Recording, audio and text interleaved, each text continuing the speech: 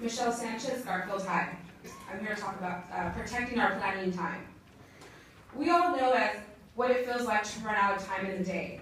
It happens to educators all the time.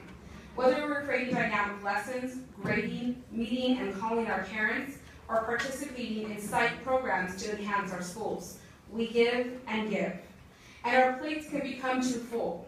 I know where I work there are many hats I must wear, so it's important that I'm given the time to plan so that my students, my kids, remain my #1 priority and I can do my best teaching.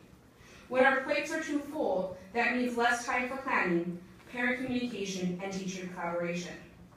In our goal to create quality community schools in every neighborhood, to give our students the best, we must protect the planning time for educators so we can do our best teaching for our students.